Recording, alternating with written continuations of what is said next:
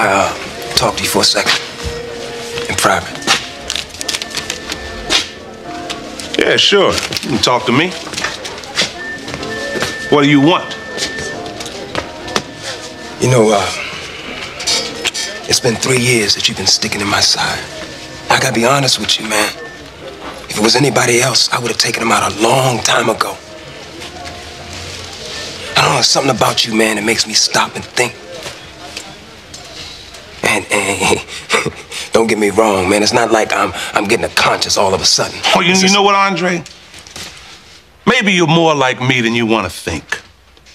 See, right now, you sell garbage. But maybe deep in your heart, you really want to pick it up. I mean, work on that trash truck with me.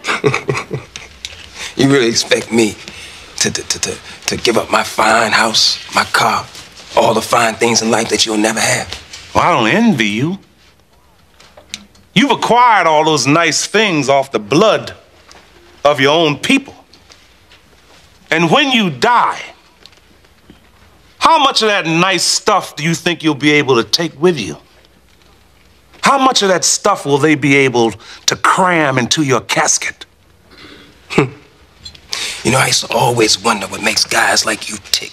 Well, I'll tell you, Andre. I mean, it's easy. Compared to you, I'm living the good life. You see, Andre, I can sit with my back to the door. I can sit with my back to the door and relax, 'cause I know I haven't done anybody wrong. Yeah, but let me tell you something. There are a million ways to die. Only 2 ways to live. Rich or poor. And this is the only way that I know how to get rich.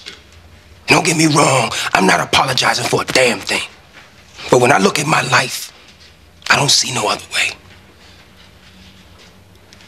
You see, man, I've been in and out of penal institutions since I was 11 years old. And I don't see no other way.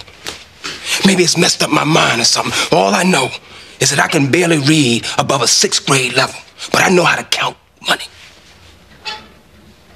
So you see, I'm just a pawn in this drug game. All I know is that I'm trying to achieve a piece of the American dream the only way they will allow me. So you see, if you move me out of this neighborhood, it ain't gonna make no difference. Another drug dealer's just gonna come in and set up shop. And I'm telling you something. I spared your ass, trash man. Maybe the next guy won't do that. Well, you see, Andre, that's where you and all you drug dealers continue to miscalculate. It's not just me. It's everybody here. There are more of us than you. There are more good, hard-working people than there are drug dealers. And we're tired. Tired, Andre, and we plan to change things. Yeah, well, if you believe that, you're not as smart as I thought you were. Well, then maybe I'm not. But I do know, I understand a little about this world.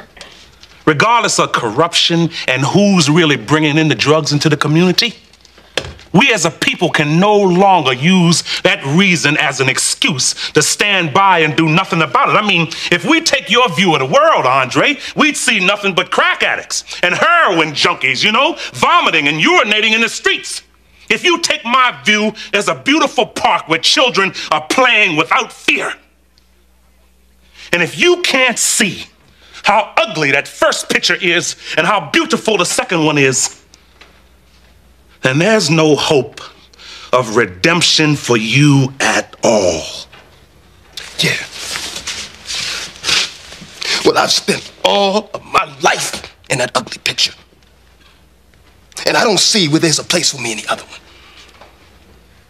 Well, there's a place for you if you want to be in there, Andre. You call yourself a businessman. Well, then maybe it's time you become a real businessman and start building up this community instead of tearing it down. So you want me to be like you? Turn my whole life around. I don't think I can do that. Oh, sure you can. Anybody can change, Andre, if they put their mind to it. I mean, look at it this way.